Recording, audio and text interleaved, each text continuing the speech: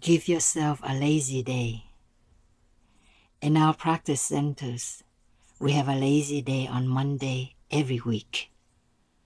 Thầy has been advised to call it a rest day because the idea of laziness has a negative social connotation. But he insisted on keeping this name. Thầy once shared that of all the many titles and honors he had received, he enjoyed the title of lazy monk the most.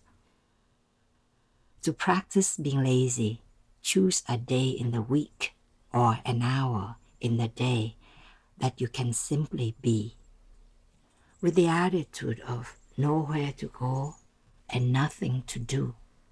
You can enjoy sitting or lying in a hammock or on a rocking chair underneath a shady tree, or even more lazily on your bed.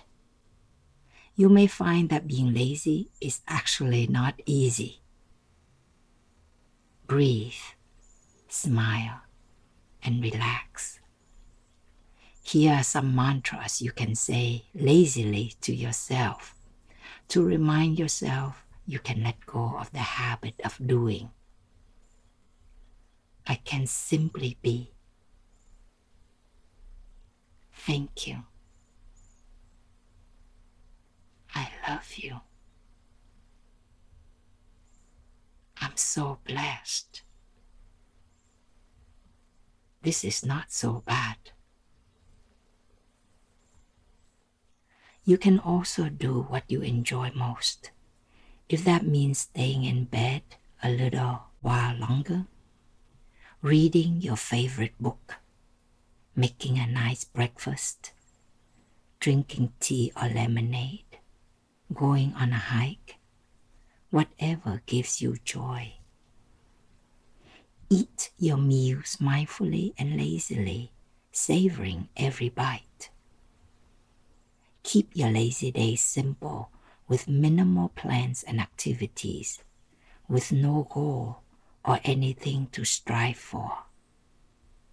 On weekends and on vacation, many of us fill up our itineraries and return from them exhausted. Definitely do enjoy a lazy day so that you can be truly rested at the end of your free time.